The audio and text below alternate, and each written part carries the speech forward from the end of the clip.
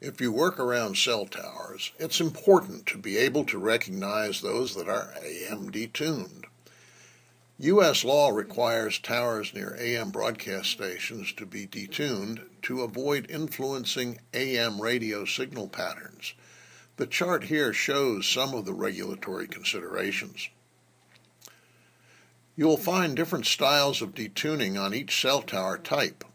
This is a typical self-standing monopole equipped with an LBA detunipole detuning system. Note the tuning box, support beams, insulators, and vertical wires. On any detuned tower, all tower fixtures must be mounted clear and kept clear of the detuning components. Self-supporting towers have detuning boxes mounted on one or more legs, or in the tower base center. One vertical wire usually runs up each leg with insulators every 75 feet or so. Here, the LBA detunipole box is mounted on one leg. Guide towers typically have 3 vertical wires and a tuning box mounted at the base. LBA detuning systems are durable.